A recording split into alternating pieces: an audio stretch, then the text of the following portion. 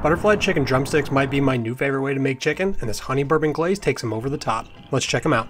To prep the drumsticks, make an incision down to the bone, then make cuts on the left and right to open up the chicken. Next, I season them up before loading out my Charbroil Pro Series 3-burner gas grill with charcoal and lighting it up. While the chicken's cooking, I got to work on the glaze. Melt butter in a skillet before adding in bourbon, vinegar, a little bit of hot honey, as well as some barbecue rub. Let that reduce, then once the chicken gets nice and crispy, we're going to glaze that up and let that set before taking it off the grill and serving it up.